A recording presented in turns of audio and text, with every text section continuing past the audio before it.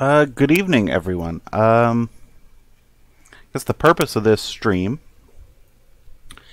is some time ago, a YouTube user going by the moniker Ubuntu Linux was having a little bit of trouble, I think, with OpenStep on virtualization, right? And so I figured this would be interesting to look at. And in honor of Bill O'Reilly, we'll do it live. We'll see how this goes. I have no experience with OpenStep whatsoever, so we shall see how it goes and go from there. So hopefully everything will work here, and hopefully my audio is also working. No way to really know that. Let me see on my second machine here if I'll probably get feedback like crazy. Okay, enough of a delay loop there that I think we're going to be good. So let's get started here. VirtualBox, and create a new virtualized environment here for OpenStep 4.2. And we're definitely not DOS or other unknown.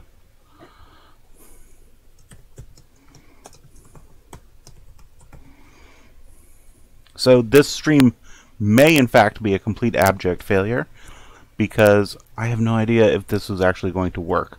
I did read through a document and have assembled some files from the internet, and we will see if this works. So we're going to do 120. So we chose other OS just to kind of get a vanilla thing. We're going to do 128 megs of memory. I think that sounds about right for a PC of the era. We'll create a hard drive, but we're going to put it on my SSD, my scratch SSD. And we'll do 2 gigs, ought to be plenty. So I think we're going to need to tweak a few settings here for what we're going to do. I do have my other machine up with the chat window, so I could be chatted to if need be. I may be able to see that. Let's tweak a couple settings here. We're definitely going to want the bridged adapter, and I guess we'll do the PC NetFast 3. Yeah, that sounds about right. Audio, called a Sound Blaster 16. Storage, we have some floppy disk images, so we're going to need to add a floppy controller and a floppy disk. Display, let's give it a bunch of video memory just because we can. What am I missing here? System, only one CPU. I think this should do it.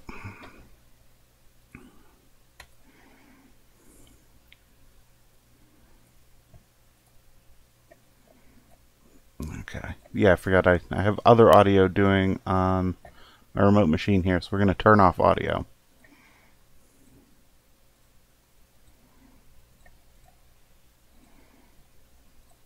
We'll do null audio there.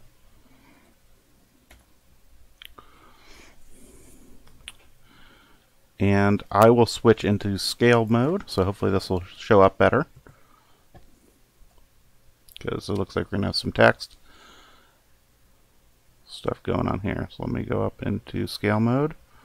I have no idea how. See, I should have done this in QEMU. We'll get back out of scale mode, and because we got to associate some stuff here. So we're going to go over and pull in the CD and the boot floppy.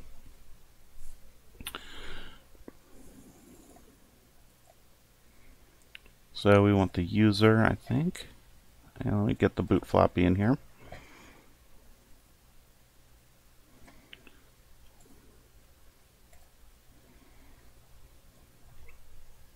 Okay, now we are cooking with gas. Back into scale mode here. And I guess we will hit enter to boot.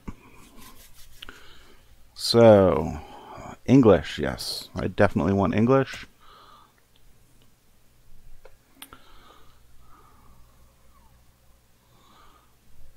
And we will prepare to install OpenStep. We will overwrite anything on the hard drive. And now we need drivers. Back out of scale mode.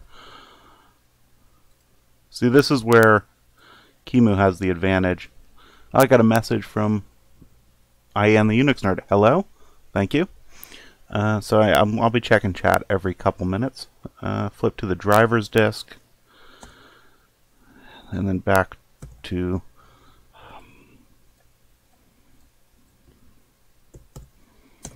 scale mode.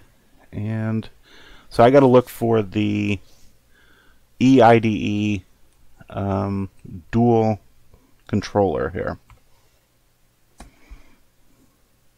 It's IDE ATPI, but that's not the primary secondary. Yes, we want 5.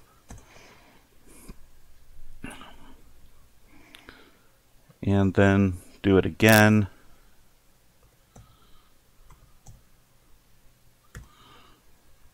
For the primary secondary again. We're going to want to continue without loading any additional drivers. Hey, we are booting.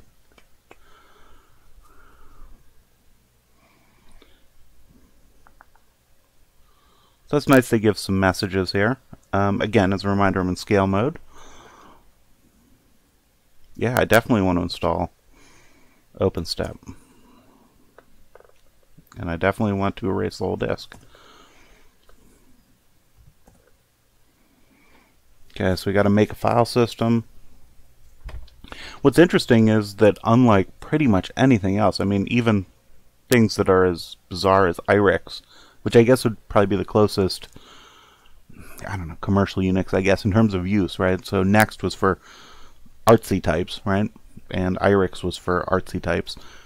Is that they don't say, hey, here's kind of a command line way of configuring your drives, right? So it's very simple here, at least so far. And that's what I gathered from the document I read on how to do this, is that it was relatively straightforward. But it's interesting, and I myself have never used, or rarely, right? I think I sat in front of one a couple times, Next machines back in the 90s. But you know, as anyone who knows my videos knows, I preferred Sun stuff, and if failing that, SGI. So we'll see. Certainly not the quickest here. Let's see what our overall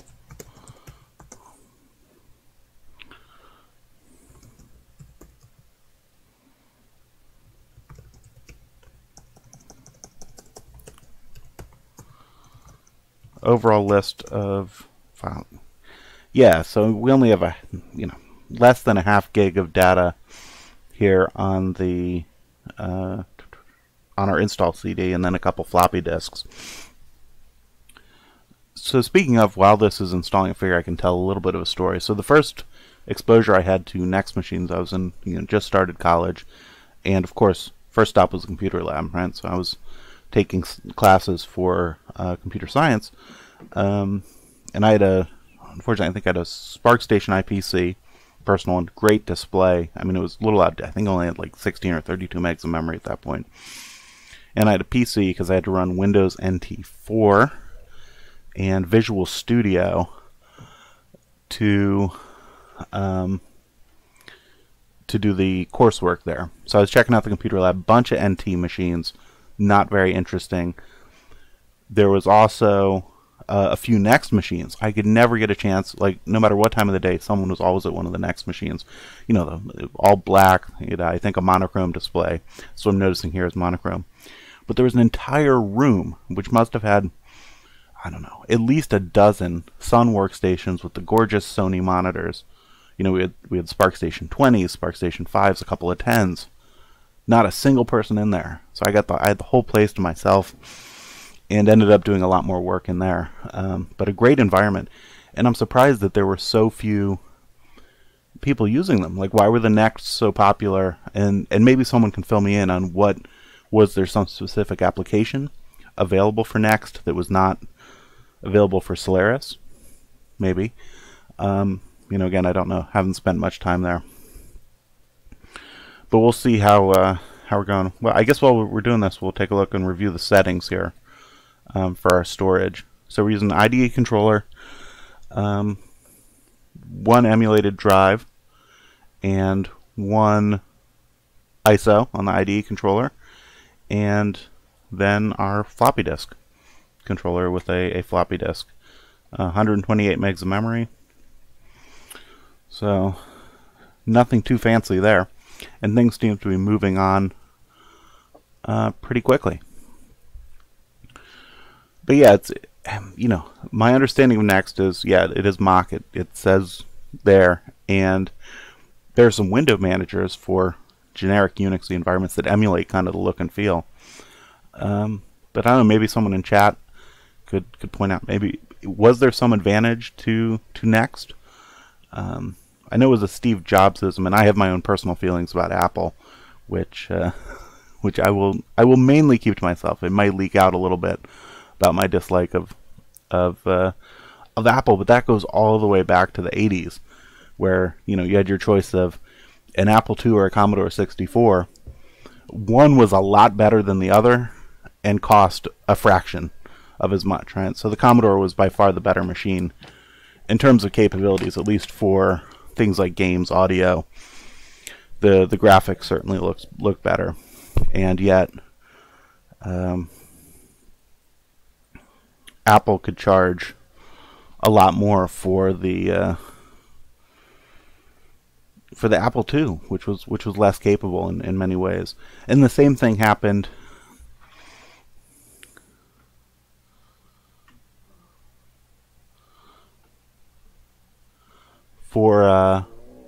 same thing happened with the Mac versus Amiga. Why didn't the Amiga win out? It had color, it had a full-size screen, real multitasking, Mac OS. Hey Auntie, and Ryan Risky in the chat has pointed out that OpenStep was going to be a framework. Okay, well that makes sense if you did get that sort of cross-platform thing. And if they were doing that early in the 90s, that predates Java by a good ways, right? So that would have actually been a useful feature, because that still isn't the case. I know you can get some stuff going with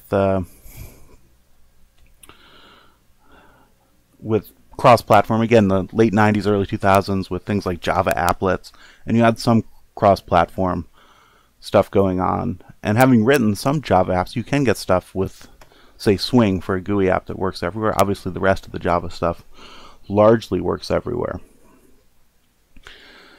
So it'll be interesting to see what Next looks like. So I haven't actually, what was that, 97 was the last time I saw a Next machine. But yeah, it sucks that Apple killed it.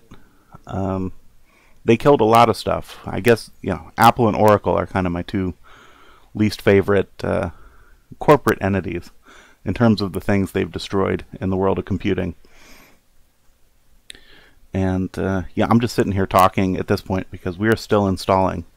So it is not really speedy. I mean, this is on some AMD thing. Should be reasonably fast. We're running off an SSD to do all this, so it's obviously doing a lot of checks.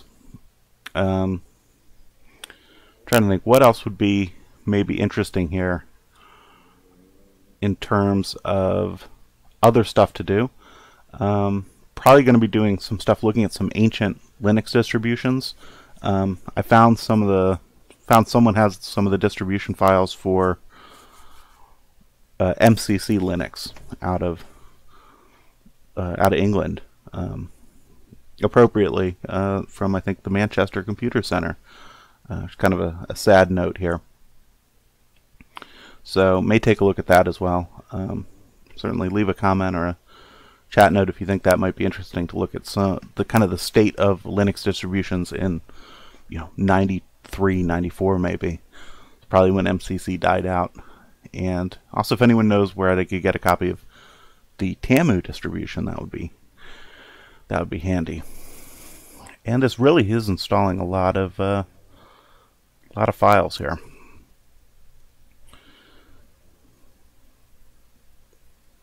So in my research going up to this, I did see that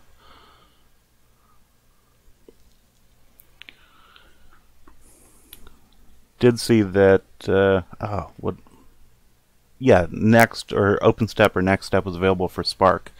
Might be interesting to take a look at that as well. Couldn't seem to find any distribution media for it.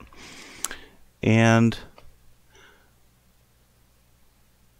yeah, so AIX, AS400, that's interesting stuff, right? So I spent some time on AIX, worked at a supercomputed cluster, which is AIX, based with PowerPC. I don't know, I guess a P series. I know IBM's changed so much of their marketing and labels for stuff. And AIX had some, ranking in Unity is obviously much more comfortable with Solaris. AIX is really strong, and some stuff came out of AIX that I really like JFS. So AIX is really pretty nice. The power architecture is really nice. Let me switch over here and pull out the floppy disk. And we're going to reboot.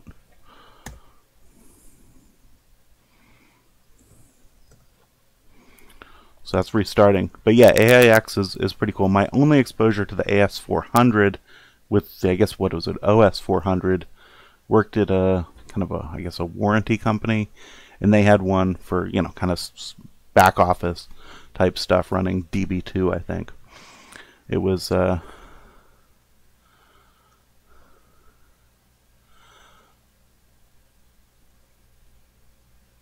well, the power architecture is fantastic. What? I gotta put driver disks back in? Ooh, okay. It's bizarre. You think I already had it in there. It would have already picked up the drivers. Bizarre. But yeah, AIX is, if I recall from doing some AIX admin, they had a lot of admin tools, but it was never quite as straightforward as adminning Solaris. But like I say, we had a supercomputing cluster. I'm trying to forget how many nodes, 6,428 nodes. So pretty decent size cluster. Switch back to scale mode, capture mouse. Ooh, the mouse is a little bit jumpy. So that may be a problem. Probably also doesn't help that I'm in scale mode. Yeah. So hopefully we'll be able to tweak the display settings once we get in here. There's, I guess, a patch that has some additional drivers for VESA. So we have that if you see the patch ISO there in my terminal. And I guess we'll save anyway.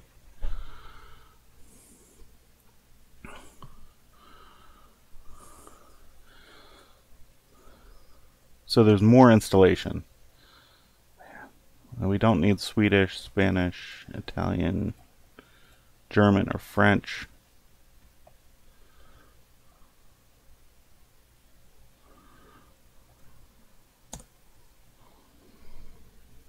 We will continue along here with the installation.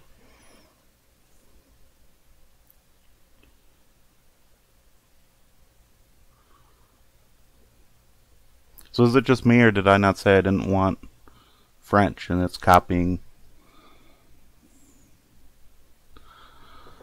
some stuff? Okay, we're 5% done. So this is actually quite a lengthy install process in that it's got a lot of stuff going on, right? So we did that first copy over, now we're doing another set of copies. At least we're already a tenth of the way through. So,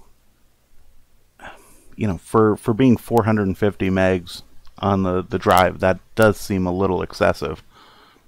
But, I don't know. I guess we're only about 20 minutes into this. So, the goal here is to see if we can get this up and running, get the video drivers working, and network working. I don't even know where to find any software for this. I guess you can, compile some open source stuff, but I don't know the extent there. I notice a lot of me saying I don't know. This is new to me, so we are continuing on. I probably should have not brought in the demonstrations and documentation, but I have a feeling we might need the documentation.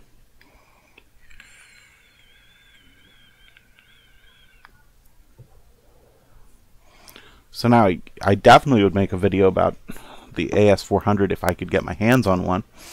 So I've got, coming tomorrow, hopefully, at long last, hopefully I'll have a machine that I can run SmartOS on for doing some stuff with SmartOS.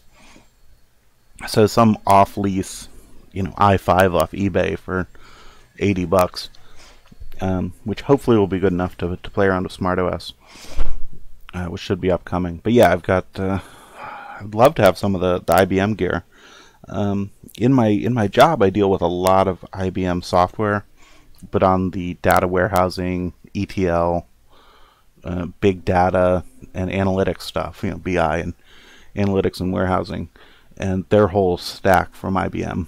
And they had, it's like any big software company, it's hit or miss. Some of the stuff's pretty cool, and others are not so much.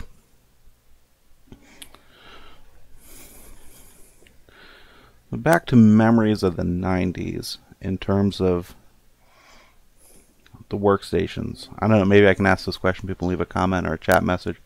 What was the first Unix system you were exposed to? For me, it was Sun Spark with SunOS. No, it was Sun 3 with SunOS. Was my first, and that was a long time ago. Followed up by DeckStation, I guess, or VacStation with Ultrix.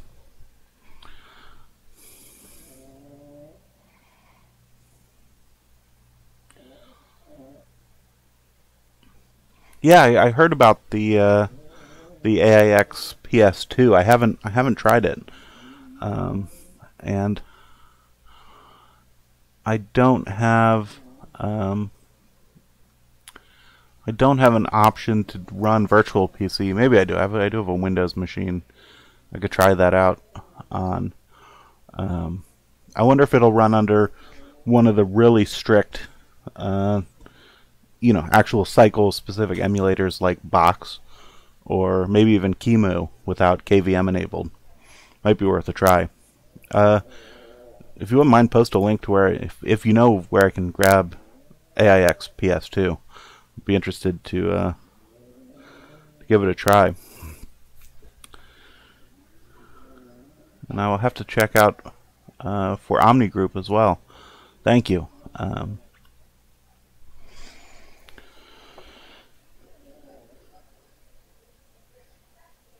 So am I seeing that? Did I see that correctly? That they're putting in what looks like Webster's Dictionary?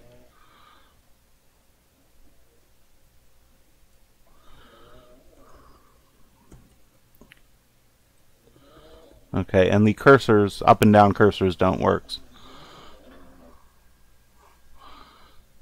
Ah, Xenix. Yeah, a classic. Where did I first see? I think Xenix. There was an Intel supercomputer called an IPSC-2? IPSC? Some hypercube architecture. I think it was Intel 860 CPU thing, and it had a front end as a like a 286 running Xenix. But I never actually used it. But yeah, I think I may have to track down a copy of Xenix. Probably one of the few ancient Unices, other than maybe SCO, that people will get persnickety about you running without a license. But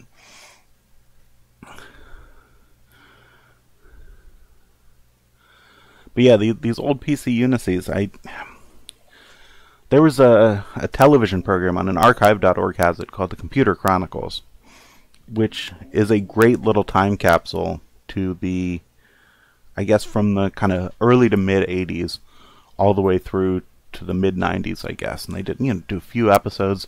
They, was co-hosted by Gary Kildall, at least for a while, of CPM fame. And just what they would touch on Unix and be like, hey, it's this complicated thing, and I guess for PC users at the time it was. But saying, oh, it's user hostile, it's it's confusing, we don't understand it, and maybe filtered through the modern lens, where you'll see, okay, and even say 94, 95, installing Linux wasn't that onerous, right? Certainly things like Solaris, relatively painless if you're on Spark. SunOS was, again, relatively painless. And that filtering of the user hostility that people in the 80s viewed Unix as. Just interesting to look back and see what that was. But it's surprising that this show did even cover it. Okay, I'm switching back out of scale mode. And I'm going to pull the disks. And we'll restart.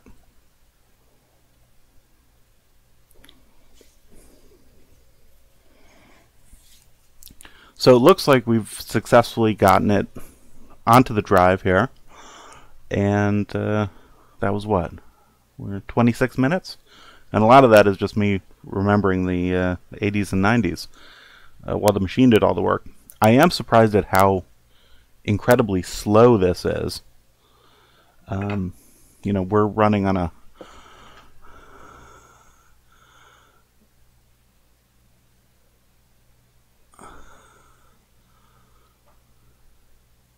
Xenix cache register. Sorry, just catching up with the chat. Yes, absolutely, I would accept hardware donations. And I mean, that's again, depending on what it is. I don't want to duplicate too much of what I got, but yeah. And 90s Linux, if you had older gear, I mean, it's the same way right now. The latest and greatest drivers might not be in there right away, but you're liable to get driver coverage. Yeah, in the 90s, what did I have? I think it was the CD drives. Sat off your sound card. You didn't have a CD-ROM interface necessarily. Weird MFM and RLL drives. Well, Solaris is a great place to start. Okay, WinWorld. Yeah, I will check those out. Now, why is it telling me the floppy disk is unreadable? That doesn't make much sense. See if I can put can I create a blank floppy image? Just create a blank image. Okay. Let's check that. Yeah, that's bizarre. It had no disk in it, and of course the floppy is unreadable. Okay. So the next step is to eject the software drive.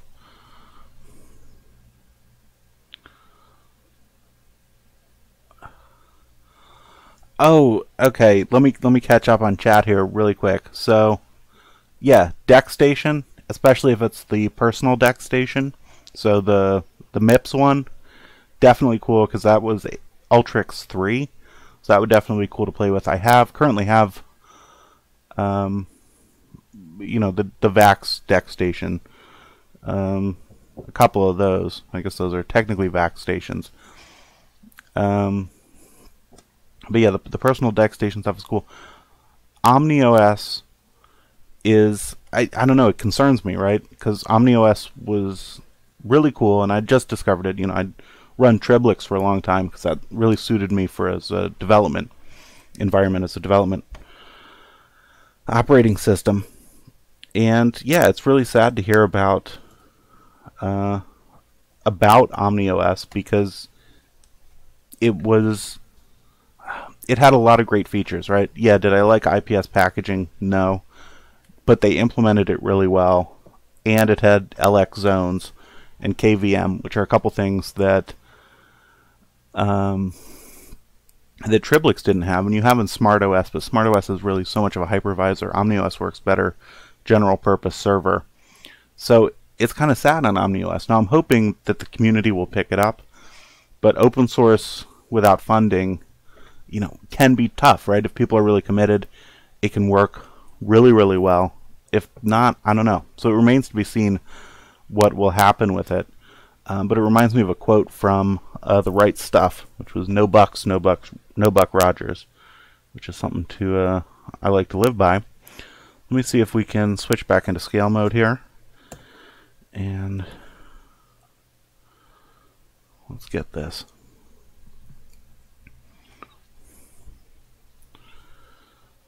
And we want to get a terminal open.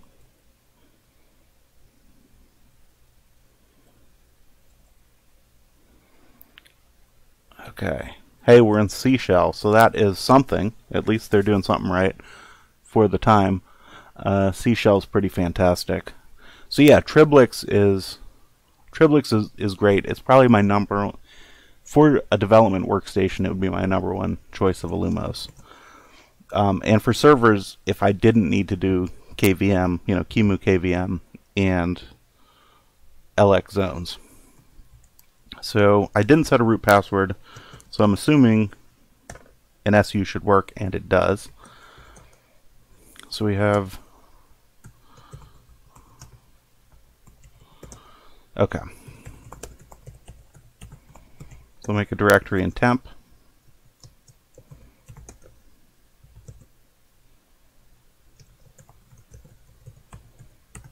And we'll add this patch. And this patch is supposed to give us Y2K and a VESA driver.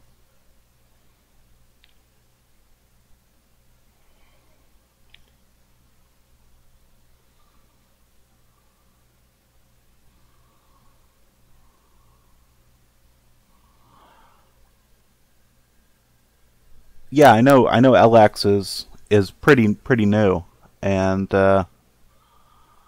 you know, the LX zones are pretty new, but it would be great to see those moved in.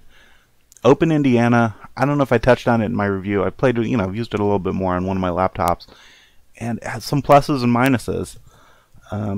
It just doesn't suit me quite as much as Triblix. Can I copy and paste? Anyone know if, what does the right mouse button? I have no idea how to copy paste here. We'll type it out.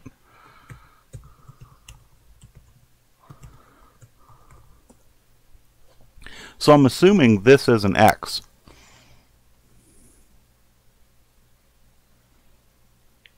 Cool. So they might be doing LX zones for Triblix. Well, that would be a huge win, because I could live with using like VirtualBox under Triblix to do virtualization as long as I had zones. Okay, so we got the patch extracted. Let me refer to my document here.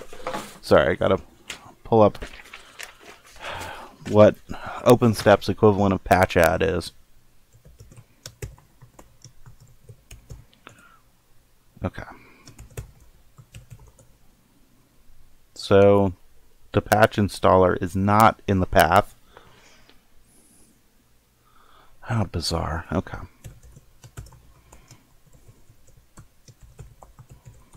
But it is a directory.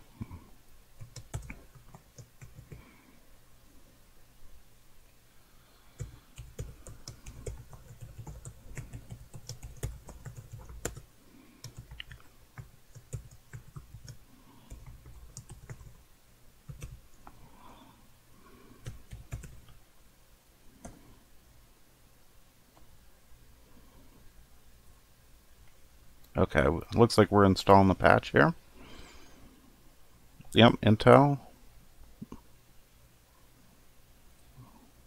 So it looks like this patch will cover all the architectures. So, well, the patch management isn't too unpleasant.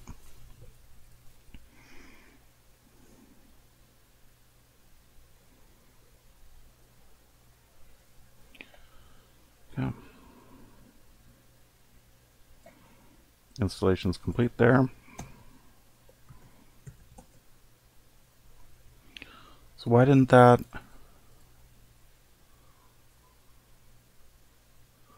We'll quit the packager. Better safe than sorry. Tony Orlando method there. We'll reboot it. So that patch should have contained the VESA driver according to the documentation I have. And with the VESA driver we should be able to get out of whatever this is, 640 by 480, and get some color.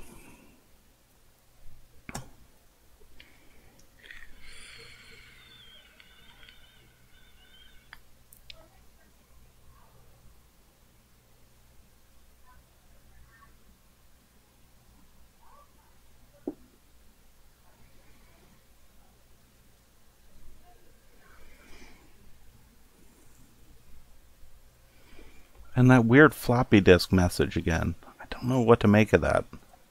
Very bizarre. Okay. So we want...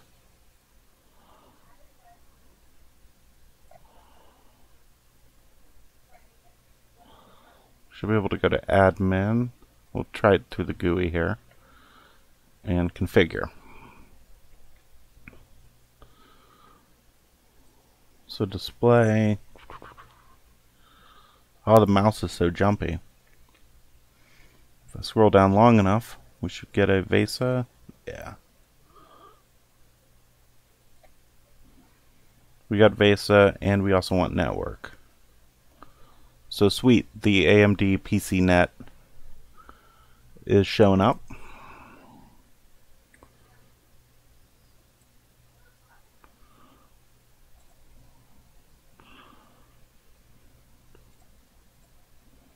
See if we can change the display mode on the fly, or do we need a reboot? Probably need a reboot.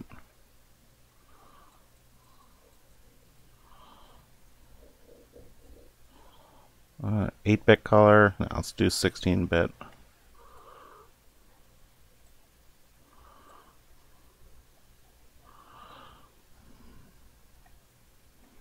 Why the side menu keeps flipping screen? I don't know if that's a... Is that a feature that I'm just such a small screen? I don't know.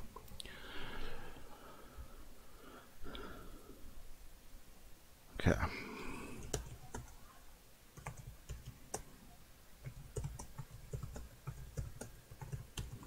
Can we get color on this reboot? That is the question.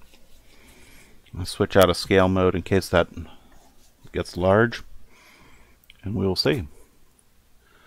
So here's something that I think is interesting about this, is that they managed to wrap a Unix-like, I mean there's some bizarre stuff, you know, they put things in different places, but they've wrapped a Unix-like operating system in actually a relatively easy, I would think, for the uninitiated to use. And hey, we've got color, so now we just need to find out if we can get network.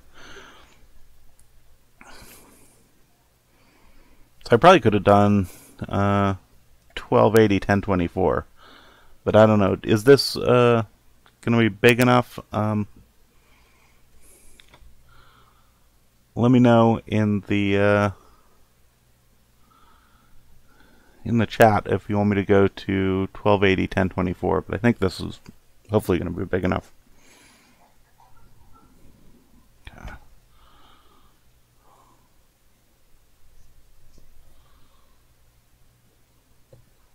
Yeah, I didn't set a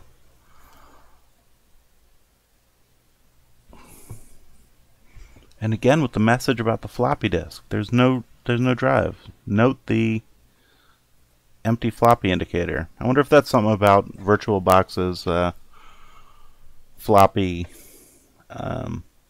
controller.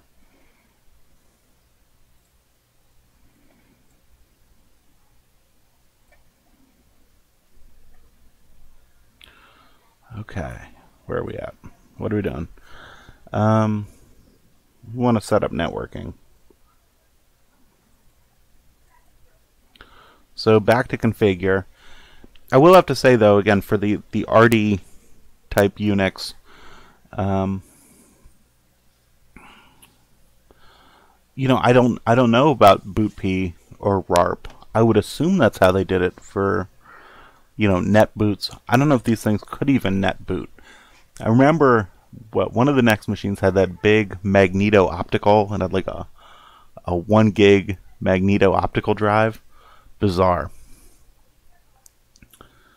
Okay, I don't want configure. I want simple network starter. We'll try that. Okay.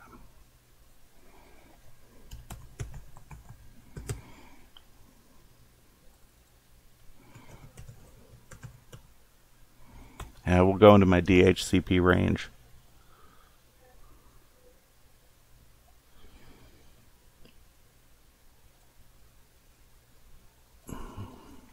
My router.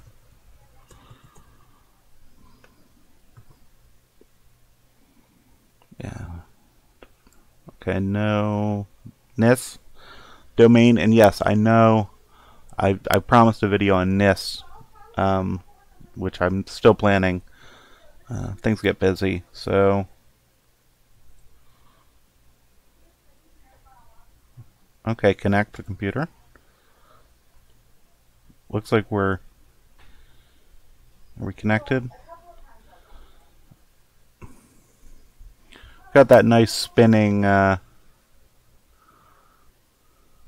circle there, a la Mac OS. So it's pretty obvious the Mac OS heritage here.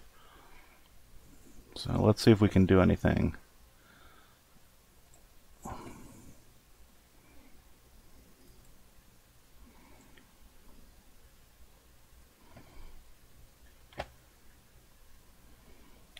Yeah, the one problem I'm having is the mouse.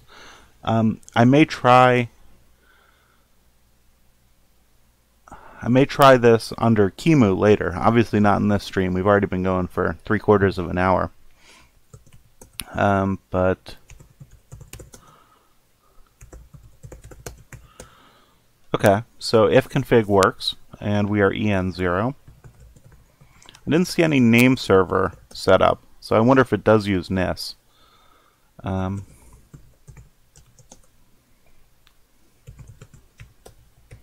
Let's see, does man work?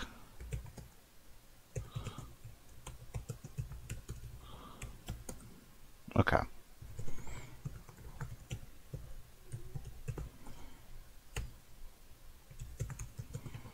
See about manually entering this.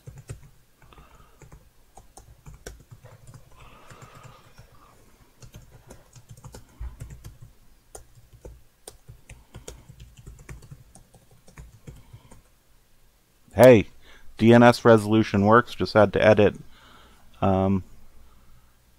resolve.conf, which also means I should be able to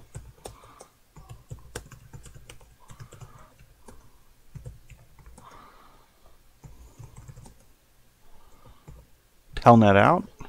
Okay, well this looks like it's working. Let me poke around here a little bit, see what apps it came with.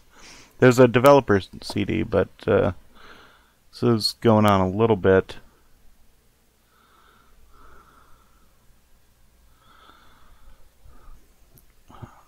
A little bit long. Preview, librarian, let's see. We do, in fact, looks like we get a dictionary.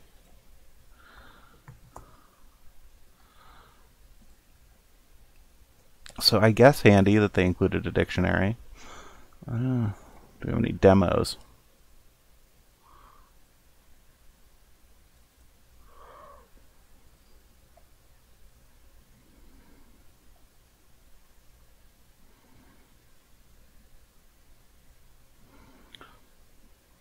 Okay, so we got kind of a boing ball from Amiga as breakout.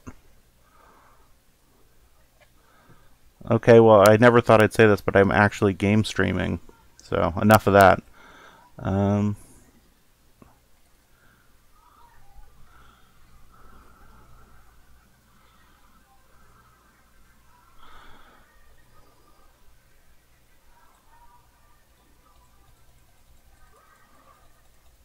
Okay, I have no idea how to kill things here.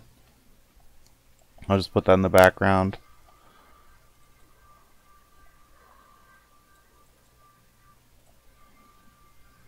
Let's see if I can.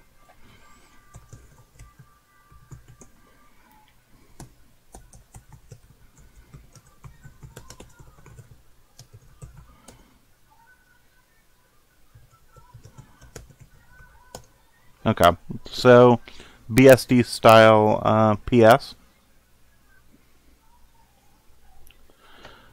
Not too bad. Okay. And a drawing app here.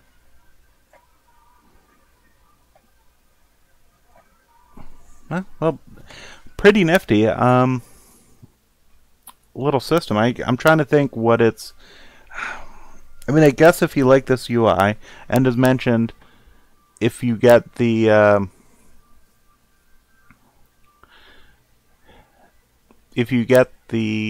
binary compatibility across multiple platforms, you know, the cross-platform compatibility, that would make a lot of sense.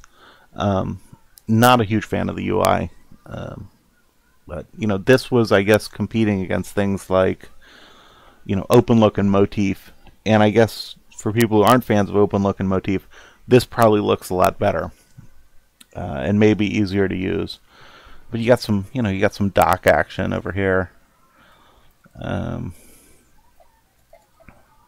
Oh, something I saw fly by the screen, and I gotta see if this is legit, because this would up its credibility in my book if this was the case.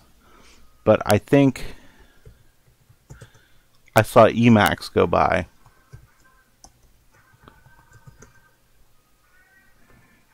And yeah, we do have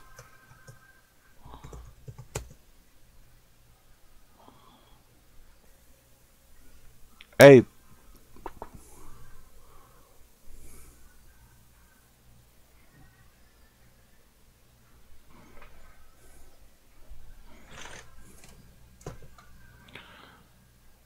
I am back on the stream, so hopefully the stream is still streaming.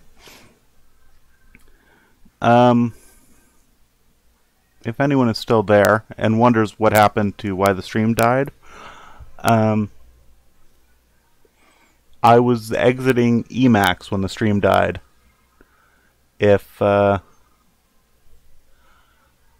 And Open Broadcast Studio has Control S as the start and stop streaming hotkey. So muscle memory in Emacs, I did a Control S and obviously killed the stream. My apologies for that. So no more Emacs during live streaming, or I've got to reset my reset the hotkeys in Open Broadcast Studio. But the only thing you really missed was me griping that there's no compiler and the and no /home, right? So they put the user in /me, and that's kind of where we're at. Yeah, I know, VI, right? And I go back and forth on editors so much. Hey, does this even have VI? Yeah, so we got both Emacs and VI.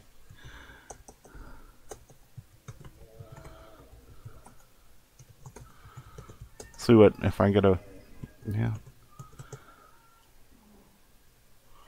Okay, so this is 97. That's this version of,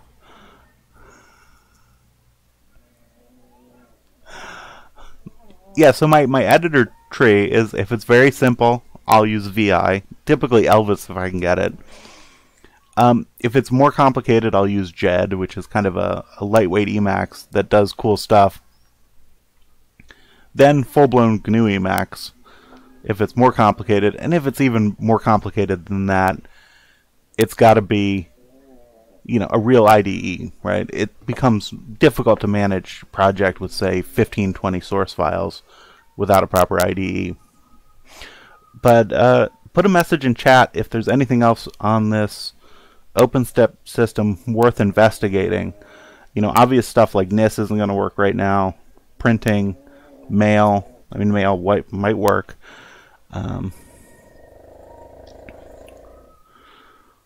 We're in the apps here, so it doesn't give you a whole lot. So I'm gonna have to look and see if I can find where other apps might be.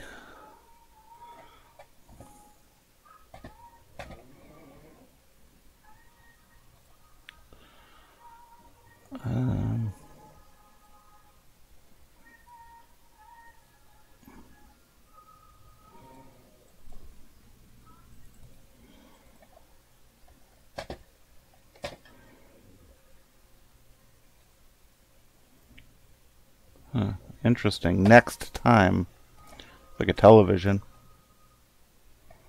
And we can see what we can configure.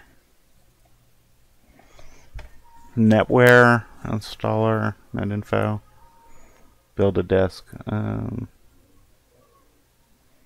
Let's take a look at this. Can we mount NFS?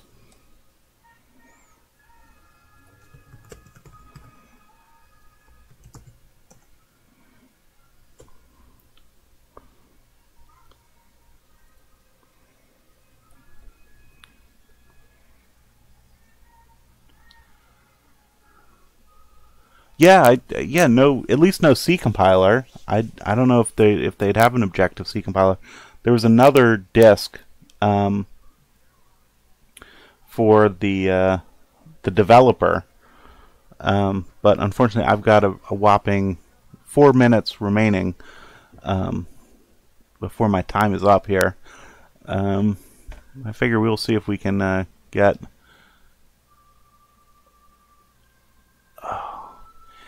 That's a good question. Which would be easier to learn, VI or Emacs? I learned on VI because was I over I don't know, like a 2400 baud modem? VI makes a lot more sense. I don't know.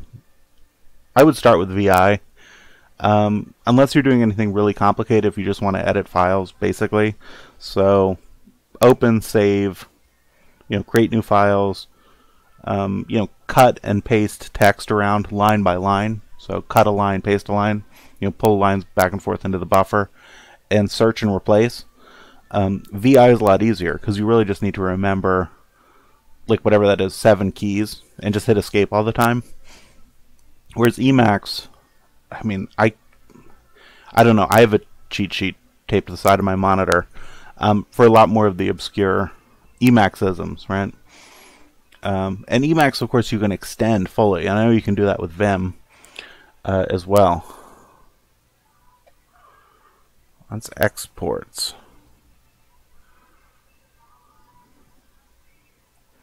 Interesting. Well, let me see if I can mount.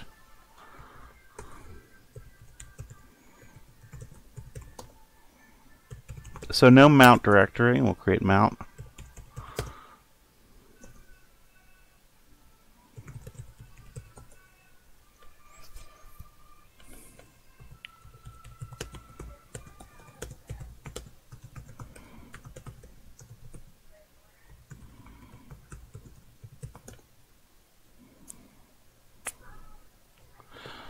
Okay, well, it doesn't seem to like modern NFS.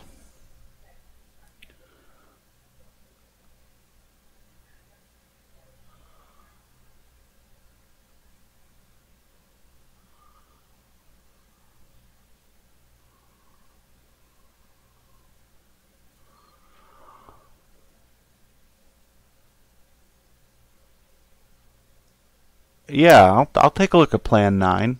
I think that that might be fun.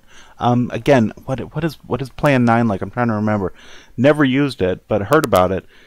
And they take everything beyond the whole Unix, everything is a file, except the things that aren't files, to the like everything is an object, and a self-reflective object, if I remember. So you can do object reflection across everything in your system. So Plan 9 might be really cool. Is it still being developed? I think I saw some talk where Plan 9 still has people working on it. I don't know. And I have no idea what Temple OS is. But yeah, I don't know. I hope none of my coworkers hear this hear this stream and me talking about the benefits of VI.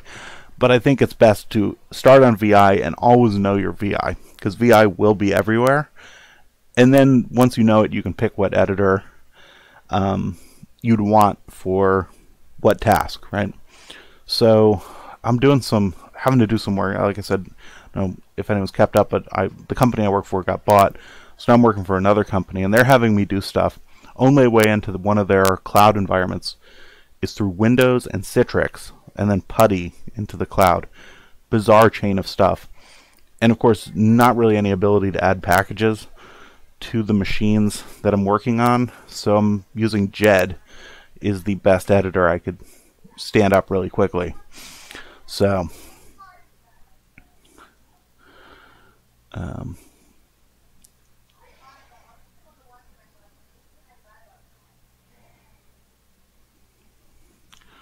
I will pull up Temple OS, and let me switch out of here. I think we proved you can get OpenStep 4.2 up and running in VirtualBox pretty easy.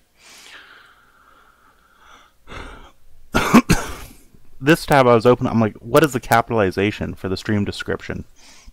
Because I know next was, capitalized funny Sun OS. Temple OS.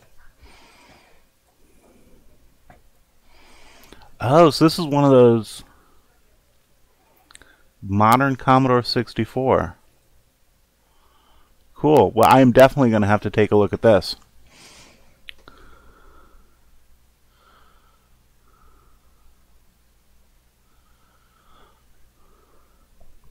Definitely.